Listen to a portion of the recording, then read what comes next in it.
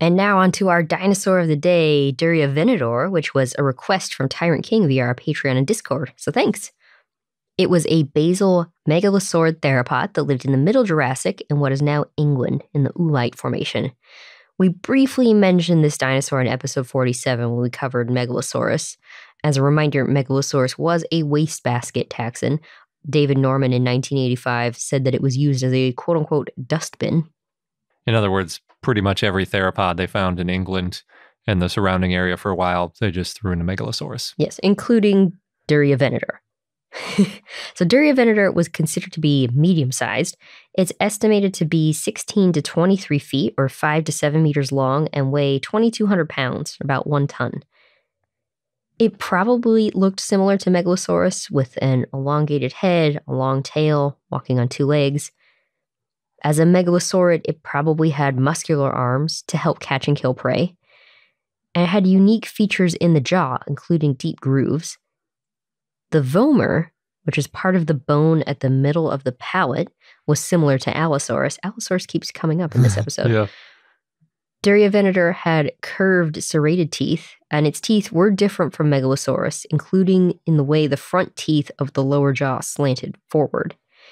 It had heterodont teeth, different teeth, and the teeth at the front of the lower jaw were longer than the teeth in the back. This may have helped Duriavenator pluck and grasp when eating. There were also replacement teeth visible in the tooth sockets. The type species is Duriavenator hesperus. The genus name means Dorset hunter, and the species name means the west or western. The fossils were found in 1882 in Dorset, near Sherburn. Interesting. So Duria is Dorset? Yeah. In Latin, I guess? I guess so. Huh. Richard Owen described the front third of the skull, including part of the upper jaw, the right maxilla, part of the bone at the middle of the palate, that Vomer, both dentaries, the lower jaw, and other parts of the lower jaw and associated teeth. And he described that in 1883 as Megalosaurus bucklandi. The fossils are now at the Natural History Museum in London, which makes sense if Richard Owen was the one describing them originally. Yeah.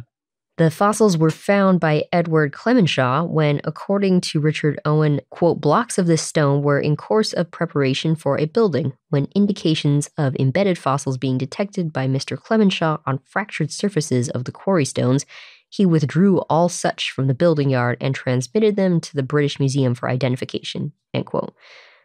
So they were working on a building, they found the fossils, and they stopped for a while to send the fossils to the museum. The exact spot where the fossils were found is unclear, though in 1916, Richardson wrote that, quote, the site of the quarry in which the remains were found is very near the back of the houses on the north side of Cold Harbor Road, end quote. Very descriptive. The back of the houses. Mm-hmm. Maybe there weren't that many houses on that road at that point. Maybe. As I said, Richard Owen thought these fossils were Megalosaurus bucklandi. Megalosaurus bucklandi, the skull was only known from fragments. Owen wrote that the differences between the fossils that Clemenshaw found and the Megalosaurus bucklandi were in the size of the jaw, but that the teeth were similar in size, form, and structure, so, quote, there was no ground for predicating distinction of species, end quote. Owen also thought that the large opening behind the maxilla was an eye socket. Now we know that to be the opening or fenestra in front of the eye socket. And based on this, he estimated the diameter of the eyeball to be 2 inches.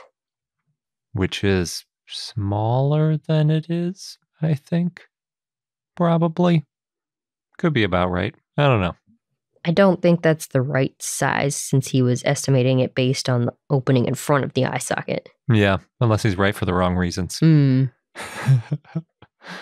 1926, Friedrich von Huene based his skull reconstruction of Megalosaurus bucklandi on the Dorset specimen fossils. But he also said that many of the fossils assigned to Megalosaurus probably weren't Megalosaurus. So people were thinking that pretty early on. In 1964, Alec Walker found that the specimen from Dorset was older than Megalosaurus bucklandi and, quote, at least specifically distinct from the latter. They also found small differences in the jaws and differences in the tooth sockets. In 1974, Michael Waldman redescribed the Dorset specimen and renamed it as Megalosaurus hesperus. He found differences in the number of teeth and said that Megalosaurus hesperus had more teeth, but that he couldn't compare any further because there weren't enough fossils. He also found that the premaxilla was similar to Allosaurus, but found Megalosaurus hesperus and Allosaurus to be different due to the way the jaws curve and the position of the tooth carina, which relates to the cutting edge of the tooth. Yeah, it's basically the serrated side that goes into the meat. To the meat. Now, multiple people questioned Megalosaurus hesperus. Gregory Paul listed it as Megalosaurus hesperus, and Tom Holtz in 2000 referred to it as Megalosaurus in quotes hesperus, just as some examples, people questioning it. Samuel Wells and Jaime Emilio Powell planned to rename Megalosaurus hesperus as Walkersaurus, but then that wasn't published, so that name's considered to be nomen nudum. In 2004, Holtz and others also said that there was no diagnostic feature of Megalosaurus hesperus, though it could still be its own species. And Darren Naish and David Martill in 2007 found it to be a valid species, but probably wasn't Megalosaurus. Then in 2008, Roger Benson and others found that only the fragment of the jaw that was used to name Megalosaurus was definitely Megalosaurus bucklandi. Later, though, they did find a few more fossils also belonging to Megalosaurus bucklandi, but not the Dorset specimen. And then later in 2008, Roger Benson redescribed Megalosaurus hesperus and found it to be different enough to rename it as Duriavenator.